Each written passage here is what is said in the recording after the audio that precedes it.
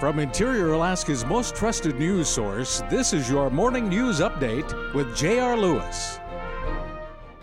Good morning and thanks for joining us on this Thursday, June 25th, 2015. More about fires. The number of wildfires across Alaska continues to grow as 41 new ones were reported in yesterday's Interagency Situation Report.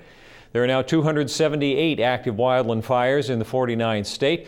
Thus far, 545 fires have burned over 427,000 acres in Alaska. The Rex complex, which consists of the Kobe and Fish Creek fires, stands at over 18,000 acres. That's located between Inanna and Healy on the park's highway. Cooler temperatures assisted crews yesterday in making progress towards containment.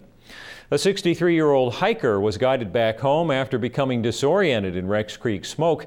Alaska State Troopers say they found Rene E. Limers and helped him back to his cabin Tuesday night near Anderson.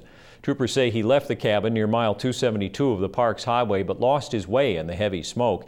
He had a cell phone and troopers were able to contact him and find out the general area where he was located.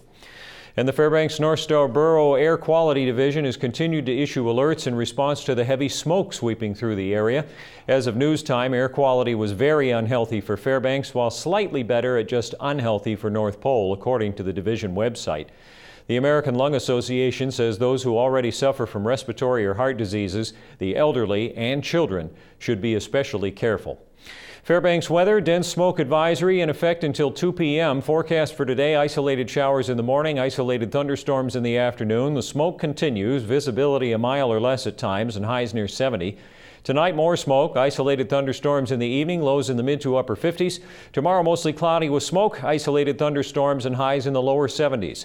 Extended forecast, clouds and showers over the weekend might be good news for the fires. Mostly cloudy first of next week, highs staying between 70 and 75. That's all we have for right now. Glad you could join us. And remember, for more news, sports, or weather, download our free mobile app for Android and Apple devices. From all of us here at News Center 11, I'm J.R. Lewis. Thanks for watching and enjoy the rest of your day.